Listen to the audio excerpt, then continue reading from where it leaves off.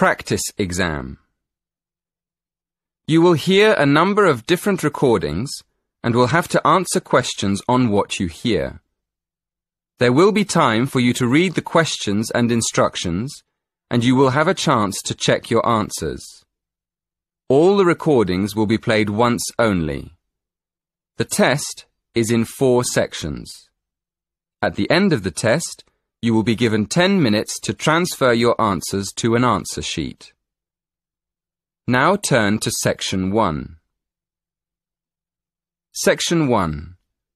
You will hear a customer calling a travel agent to book a holiday. First, you will have some time to look at questions 1 to 3. You will see that there's an example that has been done for you. On this occasion only, the conversation related to this will be played first.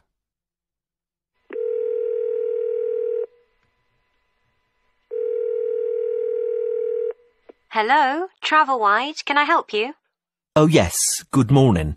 I'm looking for a hotel for a long weekend. The caller says that he is looking for a hotel for a long weekend. So the answer is C, a few days. Now we shall begin. You should answer the questions as you listen, because you will not hear the recording a second time. Listen carefully and answer questions 1 to 3.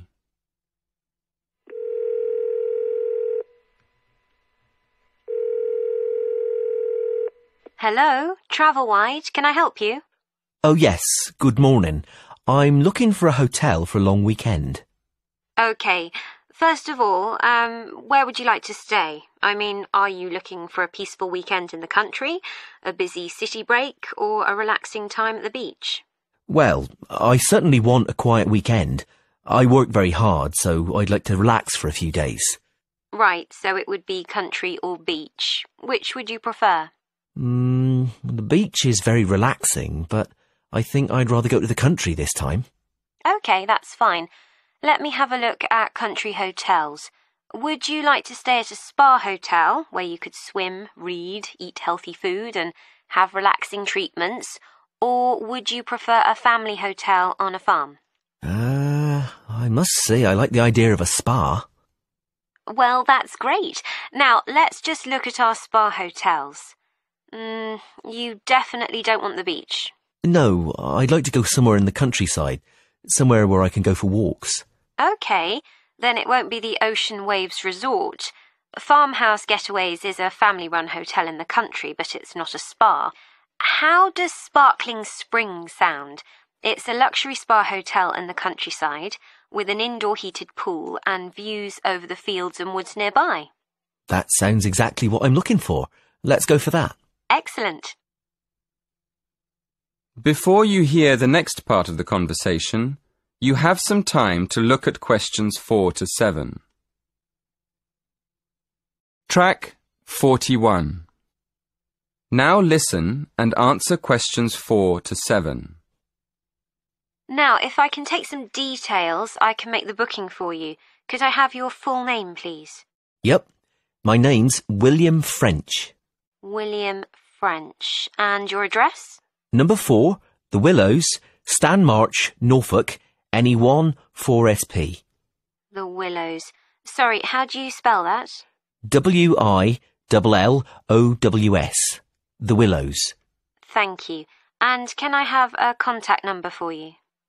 Yes, my mobile's probably the best one. It's 07632 112254. 07632 112250. No, it's 07632 112254. Sorry, 54. And when would you like to go? On the weekend of the 15th of June. Fine. Checking in on the 15th of June. And when would you like to check out?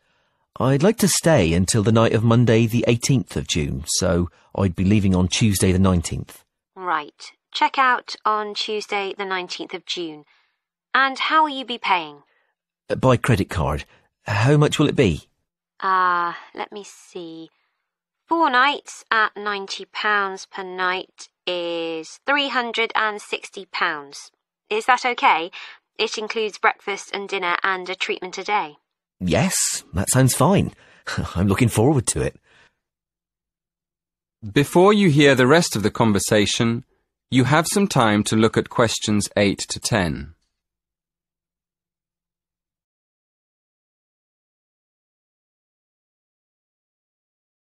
Track 42. Now listen and answer questions 8 to 10. Would you like me to tell you how to get to the hotel once you're in the village?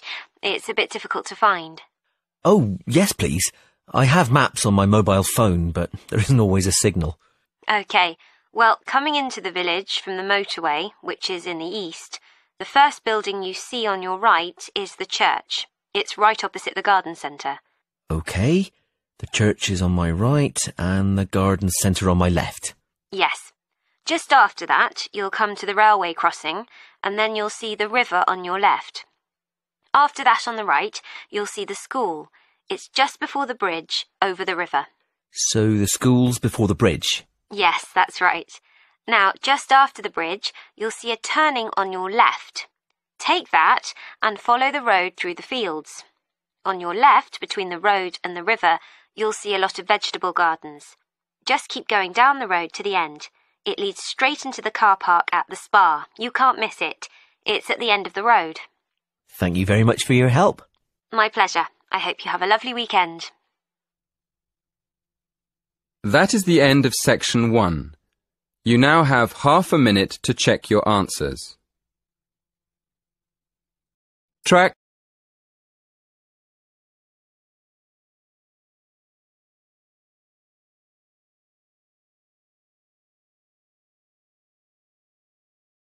Track 43, Section 2.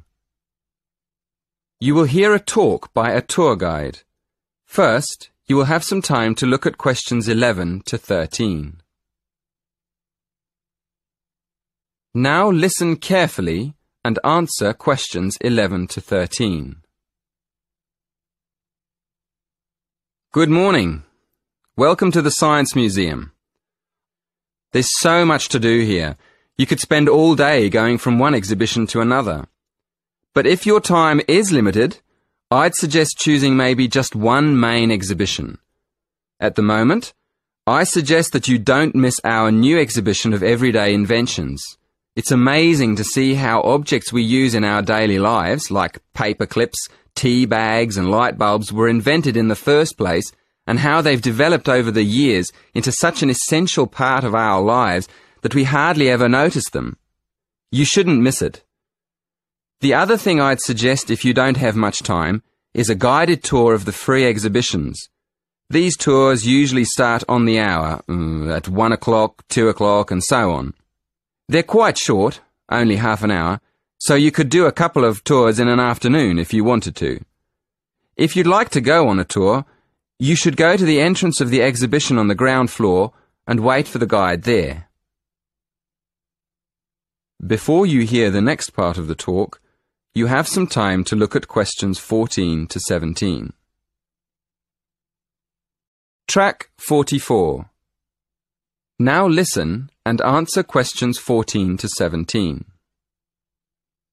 Just to give you an idea of the range of exhibitions we have here at the museum, I'm going to tell you about the exhibitions and activities we have for visitors of different ages. First of all, for the little ones, we have a fascinating area called Shapes and Patterns, where they can play with objects and images and see how they form different patterns. It's really colourful and exciting. Kids love it. Then, at the other end of the scale, we have more complex exhibitions that appeal more to our older visitors. There's one about the history of aviation, how planes developed over the years. Older visitors may even be able to remember some of the earlier planes on display. Another exhibition that adults might particularly enjoy is the energy exhibition. It shows the historical development of different forms of energy in Britain and how it has powered industry over the centuries. And of course, we mustn't forget the teenagers. There are lots of exhibitions to interest them, but my favourite one is the one where visitors can find out more about how physics works. It's a fun exhibition with plenty of hands-on activities that explore how light and heat and chemicals work. I still go there myself now and then. It's brilliant. Before you hear the rest of the talk, you have some time to look at questions 18 to 20. Track 45. Now listen and answer questions 18 to 20. Most of our exhibitions are free, but you will need a ticket for some of the special ones, like the 3D film shows. So let me explain how you get a ticket online. Of course, you can do this directly at the ticket office, but if there's a long queue, you can book online on your mobile. So, go to our homepage and choose the Events button. Then, click on the film title. That'll take you to the next window. In the right-hand corner, you'll see a little calendar. Choose the date on the calendar and then go to the next window. There's a drop-down box there for you to choose the time and another one for the number of tickets. Careful on that page. There are different prices for adults and children. When you've done that, go to the final page and choose your payment method. That is the end of section 2. You now have half a minute to check your answers.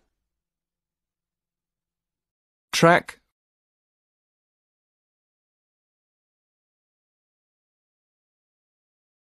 6. Section 3. You will hear 2 students and their tutor discussing a survey project. First, you will have some time to look at questions 21 to 23. Now, listen carefully and answer questions 21 to 23. So, what's the survey about, Tom? It's about where students want to live and how they choose. Basically, their accommodation preferences. We've actually tried it out with a few students already. Okay, that sounds fine. So, to start with, how many questions have you got? 20? Is that too many? Yes, it is, really. People get fed up answering lots of questions and they stop thinking about their answers. Right, so we need to think about that again. What do you think of the first 3 questions? You want to know what affects students' choice of accommodation when they go to university? Yes, we want to find out which has the most effect. The cost, the number of rooms in the house or flat, or the distance from campus. And then we asked another question. Oh, yes? What else did you want to find out? Well, we wondered whether public transport was important. You know, not many students have cars, so it might be quite important for them to be near somewhere where they could catch a bus or train. Yeah, that's a good question. Before you hear the next part of the conversation, you have some time to look at questions 24 to 26. Track 47. Now listen and answer questions 24 to 26. Before you ask any more people, I've got a couple of suggestions for improving the questionnaire. First of all, I think you need to ask fewer questions. As I said, 20 is really too many. I'd cut it down to 10 if I were you. Okay, 10 questions only. And is there anything else you think we should do? Well, yes. Some of the questions are actually quite complicated. I think you should make them clearer. I think they should be easier to understand. And what do you think about asking more questions about cost? No, I don't think you need any more about cost. But you could ask a couple more questions about the reasons for students' decisions. So we should ask some more questions with why. Yes, I think you'd get quite a lot more information if you did that. Thank you. Before you hear the rest of the conversation, you have some time to look at questions 27 to 30. Track 48. Now listen and answer questions 27 to 30. We've already got some results from our first questionnaire. Do you think we could use them? I don't see why not. What have you found out so far? Well, the number of rooms was only important for 16% of the people we asked. It looks like a lot of students are quite happy to share a room, And even fewer people were concerned about being near a bus stop. Only 10%, in fact. I'm surprised about that. But what about the distance from the university? Well, that was quite important. Around 20% of the students we asked wanted to be close to campus. That makes sense. And what about the cost? Yeah, as we expected. The cost was by far the most important factor. More than half the students were concerned with the cost. 54% to be exact. Only 54%? I thought it would be closer to 80%. That is the end of section 3. You now have half a minute to check your answers.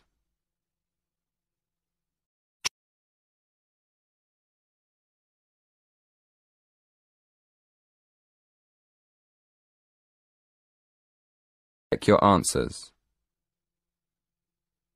Track 49, Section 4. You will hear a lecture on bird migration. First, you will have some time to look at questions 31 to 34. Now listen carefully and answer questions 31 to 34. My lecture this evening will focus on the migration of birds. That is, how birds fly in big groups from different parts of the world at certain times of the year. In the first part of the lecture, I'll talk about the reasons why birds migrate, when they migrate, and which parts of the world they migrate from and to. To start with, why do birds migrate? Well, there are two main reasons. 1, they migrate to look for food, and 2, they travel to parts of the world that are more suitable for breeding. In fact, these reasons are closely linked. As you can imagine, when birds are breeding, they need extra food to feed their young. And in the spring, in the cooler climates of Europe, there is a lot of food for birds, especially insects. So, generally, during the spring, birds fly up from the tropics, which are hot, to cooler climates in the north. They stay there for a few months to bring up their young. And then, when the weather in the north gets cold in the winter, they fly back to warmer climates in the south. Before you hear the next part of the talk, you have some time to look at questions 35 to 37. Track 50. Now listen and answer questions 35 to 37. Now I'd like to talk a bit about how global warming has affected bird migration. One of the effects of global warming has been to make the spring come earlier in the northern regions of the world. When spring comes early, the plants and insects that birds need to bring up their young are also available earlier. Research has shown that quite a lot of birds have started to migrate earlier because of higher temperatures. But unfortunately for some species, this hasn't been early enough. What I'm saying is that birds that are travelling a long way for breeding may arrive too late to find enough food to feed their young, and their population drops drastically. Scientists are currently researching more about this. Before you hear the rest of the talk, you have some time to look at questions 38 to 40. Track 51. Now listen and answer questions 38 to 40. Now, I thought I'd finish by just briefly describing a few different patterns of migration. Migration varies with the type of bird and the area they come from. For example, one kind of migration is partial migration. This means that some birds in a particular species will migrate and others won't. It usually depends on how the weather affects food supplies, and very often happens in the tropics. In another migratory pattern, a bird called an Arctic tern migrates the whole length of the globe, from the North Pole to the South. The Arctic tern travels between 12 and 15,000 kilometres each way when it migrates in a complete circle around the world. It's quite amazing. Right, and lastly, I'd like to mention a pattern which isn't nearly as spectacular, but is very interesting. And this is the way many birds migrate across North America. In this pattern, the birds fly northwards in the west of the country and then back south again in the east. So, if you imagine it, they're actually migrating in a circular pattern, like the hands of a clock, not in a straight line as we might think. That is the end of the listening test. You now have some time to check your answers.